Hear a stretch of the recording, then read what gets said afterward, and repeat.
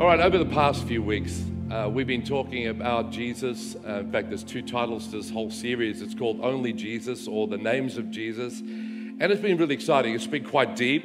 It's been quite insightful. And if you remember, we talked about Christ as the Alpha and the Omega. And then when it came to Easter Friday, we talked about Jesus as the Lamb of God, or the Passover Lamb. And then we had Christ last week. We had Christ, our Redeemer.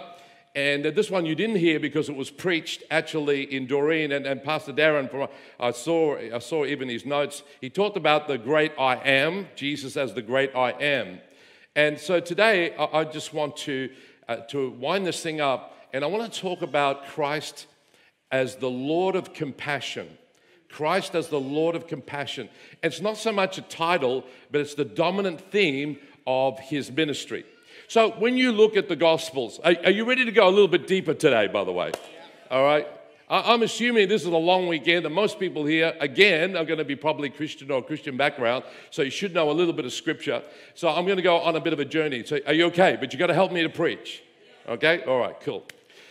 When you look at the Gospels as a composite whole, you're going to find some things that stand out about Christ. Number one, you'll find that, yes, that he was the fulfillment of all the prophecies in the Old Testament. Yes, absolutely. Yes, he was holy. So much so that the disciples fell to the ground because they are aware of their sinfulness. Get away from me, Lord. Who are you? Yes, he was a mighty teacher who confounded even the PhDs of the scribes. They were the intellects of those days. But the dominant trait, if you were to look at what he did, the inner core, what naturally flowed out of Christ everywhere, in every gospel, is compassion. Compassion for fallen humanity. Constantly, he's healing, he's embracing, he's forgiving, he's reaching out to those who least deserve it. Let me give you a scripture here. James chapter 5, verse 11. You have heard of the steadfastness of Job, and you've seen the purpose of the Lord. Now read the next part. How the Lord is compassionate and merciful. He is compassionate and merciful, not only in the New Testament, but also in the Old Testament. So I want to take you to a story today that really brings this out. And at the end, by the way, just get yourself prepared. We're going to have a time of prayer. We're going to anoint you with oil. We're going to believe that God will touch you. Okay? Amen? In Mark chapter 1, verse 40, it says this, the story of the leper. And a leper came to him, imploring him, and kneeling, said to him, if you will, you can make me clean. And moved with compassion, Jesus stretched out his hand and he touched him and he said, I will. And immediately the leprosy left him and he was made clean. Wow. Here's a few things about the leper's condition, because some of you may not understand this, but leprosy was a debilitating skin condition that a lot of people felt in those days was highly contagious, not unlike a little bit of COVID, but far worse. Many people thought that leprosy actually was a punishment from God, that it was a punishment for the sin of slander and gossip. Let me tell you, there'll be a lot of people with leprosy today. Or for some secret sin that they committed. Leprosy robbed a man of everything. Robbed a man of his name. He was no longer John or Paul. He was the leper. There goes the leper. He robbed him of his occupation. Nobody wanted to hire a leper. As soon as they found out, get out. He robbed him of his home. They had to live in a leprosy colony. They robbed him of his family. If he had a wife, it'd been a long time since he'd embraced his wife. If he had children, he was not allowed to bring them near, to kiss them, to be anywhere near where they were. It robbed him of his dignity. Often you would see lepers walking, even today in certain parts of the world, that their hair is disheveled, their clothes are torn, and in this case, they had to cry out from a distance, unclean, unclean. Can you imagine doing that? What that would do to you? But this leper takes a huge risk. He leaves his leprosy colony, something he shouldn't have done, and he walks towards Jesus. And I want you to notice that Jesus' response is not, get away from me, what are you doing here? You should be back in your leprosy colony. You don't belong here. He had every right to do that. In fact, the law would insist that he did that, but Jesus did not do that. Because with Jesus, things were different.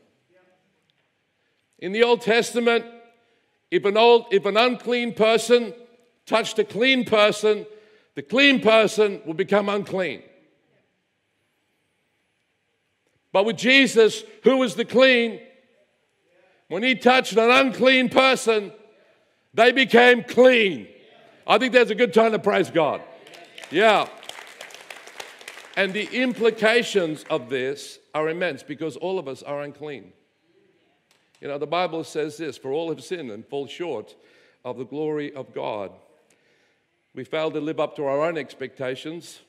We disappoint ourselves. Have you ever said to yourself, I'm disappointed in myself? Have you ever said that? Can you imagine the standards of God? We all fail, but when we come to God, he doesn't push us back.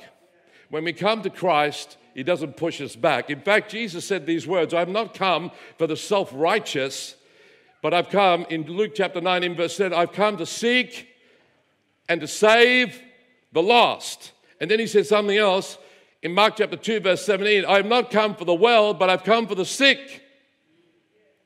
Nothing gave Jesus more joy than when he healed those who were in their soul and in their spirit and in their body sick. Nothing gave him more joy. Can you imagine a doctor, compassionate doctor, leaving his home and going to maybe to a faraway tribe, and because there's a sickness there that is killing people off and they have no cure.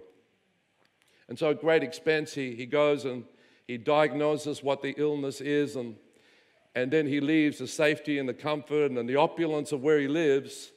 And at his personal expense, he brings in all the medical equipment and all the medication. He goes out in the middle of nowhere. But when he gets there, they want nothing to do with him. They say, well, we don't trust your medicine. We have our own medicine. His heart is broken because he realizes with their own medicine it's not going to work at all.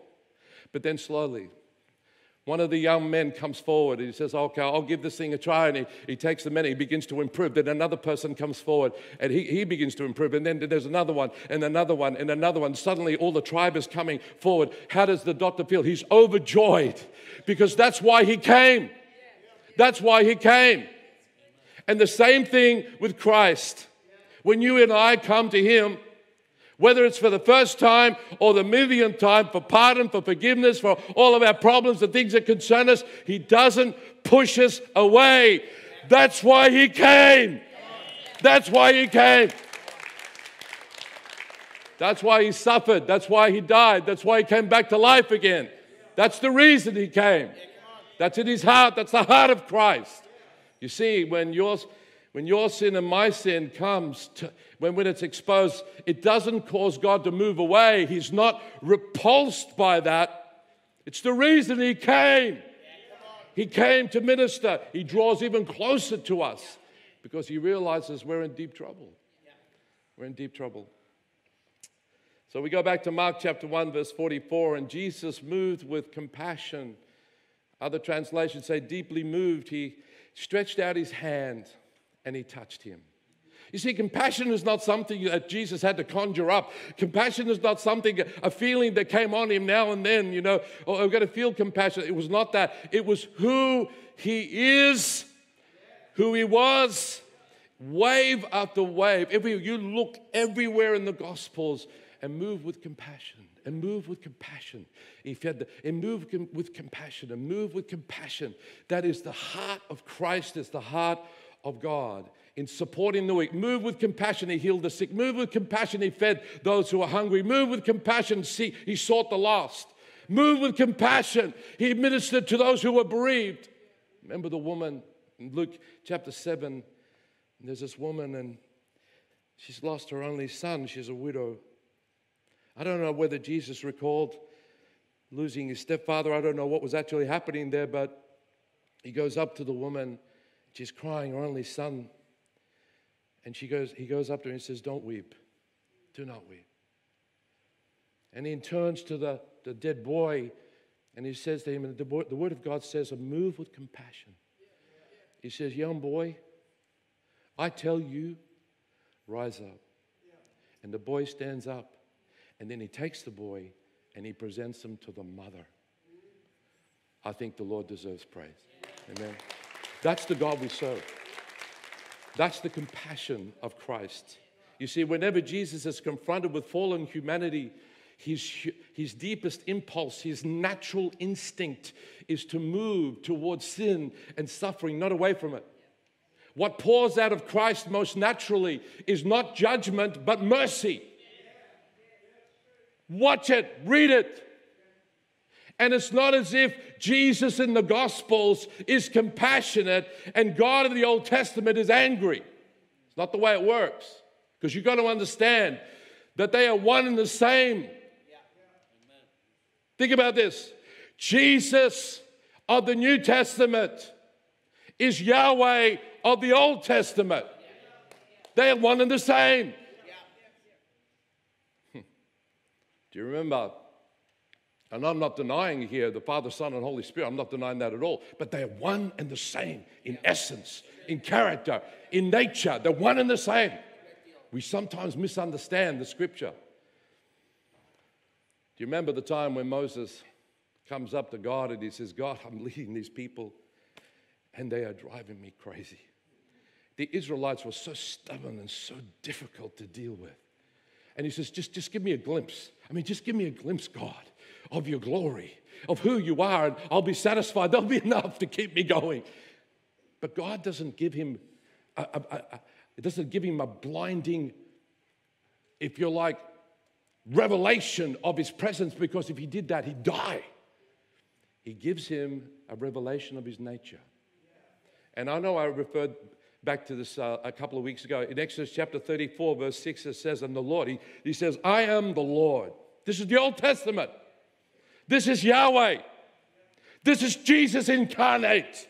This is the Holy Spirit. Right. I am the Lord, compassionate, gracious, slow to anger, abounding in love and faithfulness. And Moses goes, thank God for that, because otherwise we'd all be destroyed. It's true.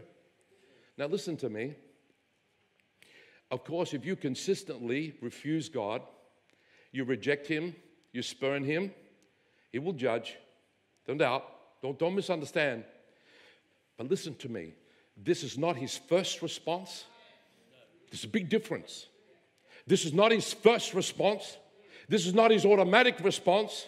And neither is it his last response. Never. Never.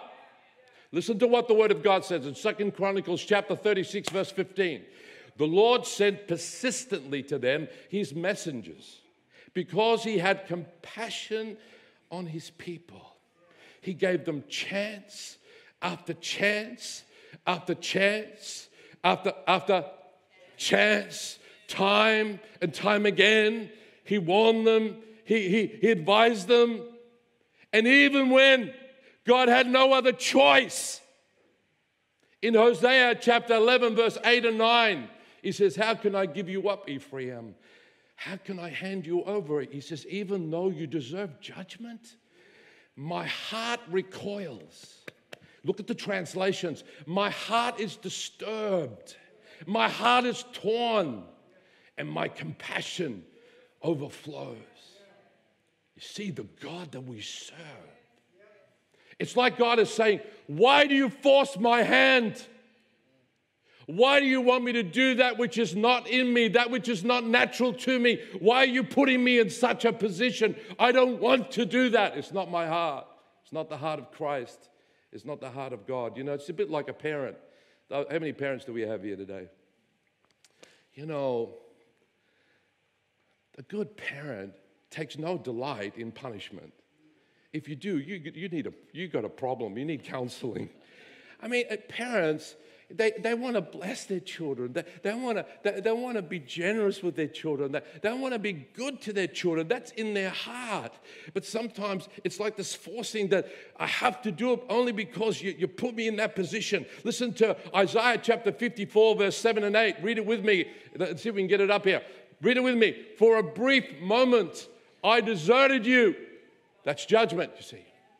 But with great compassion, I will gather you. I will gather you. He says, I had to inflict a small amount of pain just to bring you back to myself, but it's not where I live. You see, it's impossible to overemphasize the compassion and the love of God. You can't go too far. Well, I know you can't deny the fact that there is judgment, but there is in the heart the first response of God toward you, toward broken humanity, toward that person who is maybe annoying you, maybe that person who is so evil. The first response that God has toward them is compassion. I was reading the story of Philip Yancey, one of the most prolific writers in the Christian world, and he's written a lot of books, and one of his famous books is called Disappointment with God. And if you haven't read Disappointment with God, at some point in time you ought to read it. He's an evangelical. And he shares in that book the story of his father. He never really got to know his father. His father died of polio when he was a really young child. And, you know, he missed out on all of that love. He just did not know him at all. And he tells that one day he went to his mother's home and he noticed that there was a little photo, this mangled photo, this crumpled up photo of him, of Yancey, a boy, when he was a baby. And he said, Mom, why are you keeping this photo of me as a baby? I mean, aren't there many other photos that you could have that are better than this? This is worn and torn. And then she told him this story. She says, this is the photo that I gave to your father when you were a very, very young boy. Your father suffered with polio, and they put him in an iron lung. Now, for those of you, an iron lung machine, you got no idea what I'm talking about. So I'm going to put a photo up here so you get the idea what's actually going on. So this. It's not a very good, should have got one with a little bit better, but it encapsulated the whole of the man. They put him in there. Can I have the next one as well? If we got it, so there we go. It lie him inside there, that encapsulated the whole thing. So he was, you couldn't get in there for a long, long period of time. It's the only way they would survive. Obviously, praise God today that it's no longer the issue. She said, I inserted a photo into the iron lung. And you can't recall this, but your father would look at that photo. He would gaze at the photo for weeks.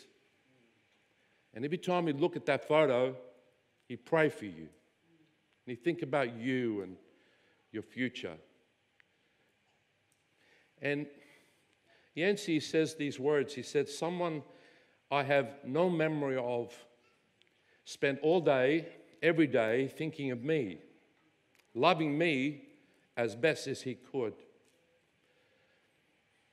And let me tell you, this is a powerful illustration of what God does with us.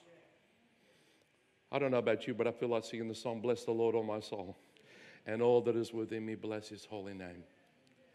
And the Lord says to you today,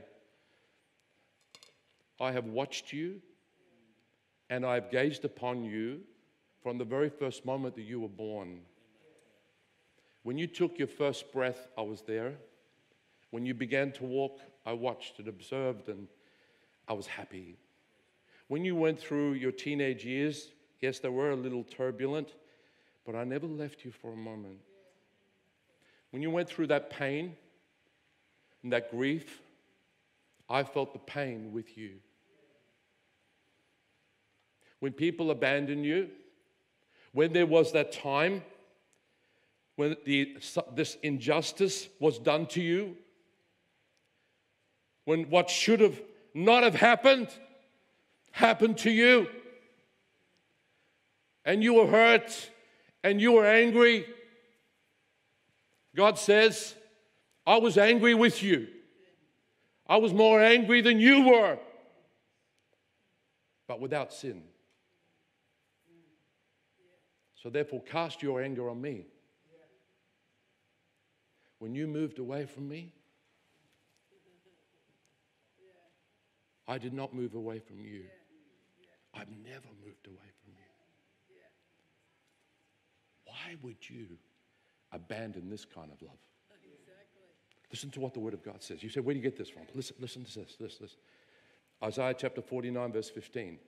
I will not forget you.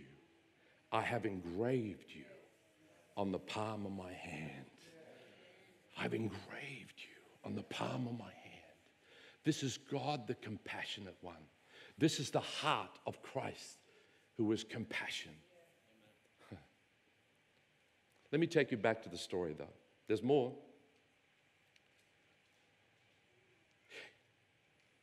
In Mark chapter 1, verse 41, it says this. Then Jesus, moved with compassion, reached out his hand and touched him. I want to touch on something that maybe we don't talk about a lot, but I think we need to talk about it here. The word actually for compassion, it could actually be deeply moved, or it can be translated indignant. You check your translations, right? Or even angry. Hold on. What's going on here? You mean to tell me that compassion and anger, are they compatible? Well, apparently yes. If you remember, when Jesus walked into the temple and there were merchants that were using an area that was supposed to be for prayer, that Jesus got what? Indignant, and he got angry, and he took a whip and he said, out. This is messing with my head here. Hold on, you got me crying in 1 minute, and then another minute, what are you saying? Well, let me just hold on here. So why in this story is Jesus compassionate, but he's also angry? Well, I don't know. But it could be, I'm just being faithful to the scripture, all right? Okay? It could be, he's not angry with the man. Obviously, he's going to heal him, but he's not angry with him, right? So that can't be it. Maybe he was angry at the religious leaders, the way they were treating him. They said, not only do you put him in a leper colony, but you treat him as rubbish. Maybe he's angry with that. Maybe he looked at the man and he saw the fallenness of humanity, and he saw what Satan had done and what sin had done, and he looks at him, and there's disease and sin and isolation, and he sees this man is twisted and it's not meant to be that way. It's like, it's not right. He's getting angry. Maybe it was that. I don't know. I'm not sure. But I do know this, that whenever Jesus encountered suffering and justice and evil and human cruelty, he was deeply moved. And he was disturbed. Disturbed. I think we need a few more Christians who are disturbed. I don't mean that way, No, not that way. Because you cannot have compassion unless you're deeply moved, sometimes disturbed, and even angry what you see around the world. A God that doesn't get angry, a God that doesn't get upset or deeply moved is not a God that I want. I want a God who is deeply moved when he sees evil. Otherwise, he doesn't care less. It's just like when you see somebody who is addicted maybe to a life-controlling drugs or ice or whatever, and there's a mixture of compassion, sadness, and sometimes a bit of anger as well. A bit of anger because you see this person who is a shell of what he could be, and it's like, look at the potential. What happened to the potential? Angry at the people who supply the actual drugs, say you have no conscience whatsoever. All you can think about is money. You can get angry at that. Angry, maybe even at Satan, who is the mastermind of every evil thing in this world. You can get angry. Maybe a bit angry, a bit compassionate, a little bit of sadness toward the user who said, you haven't made the right choice. And so compassion and anger can actually go together, indignation. I think we need to pray sometimes along the lines, Lord, break my heart for what breaks yours. Sometimes we just got to say, it's not right. It's not right. It's not right that children are raped and enslaved by wicked men. That's why we get ourselves involved in A21 that seeks to rescue them. It's just not right. It's not right that poor and the homeless and vulnerable are neglected. That's why we have all of these projects that encompass care. And it's growing by the day. It's not right. that our children and our youth wander away from God. That's why we pour resources into the next generation. You know, many people come to our church because they say, what program do you have for children? What program do you have for youth? We say, we believe in youth. We believe in young adults. We're going to pour our resources into them. It's not right. It's not right. It's not right that marriages bust up. I know sometimes it's inevitable, but you know what? We're going to do our best. We're going to sow into it. We're going to instruct. We're going to counsel. We're going to advise. We're going to put on whatever seminars to make sure that we do our best. It's not right that we have no Christian voice in politics. It's not right, because the Word of God says that righteousness exalts a nation. Now, we don't know what the answer is, but I'll tell you what, it ought to stir something up. It's not right that people don't have clean drinking water. That's why we're digging wells. We're going to Africa. We're going to different parts of the world. It's not right that people have not heard the good news of Jesus Christ, because He is the only one that can save their life. That's why we'll keep on preaching. We'll keep on planting. We'll keep on putting new campuses. We'll keep on preaching the Word of God. We will be unstoppable because the Word of God is going to get out. Don't believe the lies that you see in the world. It's all an illusion. I was thinking about this. What we get through the media, what we get through advertising that this is going to make you happy, this is all about, it's an illusion. It's an illusion. Only when you have Christ in your life that you are secure for all of eternity, that you know what life is all about. The compassion of Christ ought to compel us. And whenever the Church of Jesus Christ have felt the heart of God, have felt the compassion of Christ, have seen the needs of the people, they've become a powerful force in society. What has happened is the poor have been fed. You read your history. Where do you think that hospitals came from? The advancement in medication. Education, where do you think that came from? It came from Christians who said, you know what? We need to educate children. They need to have an education. We need to heal the sick, because Christ was a healer. We need to be healers. We will do it through medicine. We will do it through touching people, believing for a healing touch. We will do whatever we can to bring healing into society. We'll change the laws. We'll do whatever we need. We'll set the slaves free. Final observation. Mark chapter 1, verse 40 to 42. And the leper came to Jesus, and he implored him, begged him, kneeling, and he said to him, if you will, you can make me clean, Jesus. And Jesus, moved with compassion, reached out his hand and touched him. And he said, I will. That would have been such a moving moment. Yeah. This man who had not felt the touch of another human being. Jesus puts his hand on his head. I'm assuming. I can just see the leper putting his hand on Jesus' hand. And healing was taking place even before the miracle. It was healing his soul. It was healing his spirit. And then came the healing of his body. And the same Jesus who walked on the earth still is filled with compassion and is moving toward us today. It's not as if when Jesus went back to heaven that he lost all compassion. Oh no. The same Jesus who had compassion when he walked on the face of the earth still has compassion from heaven today. Still gazes at you today.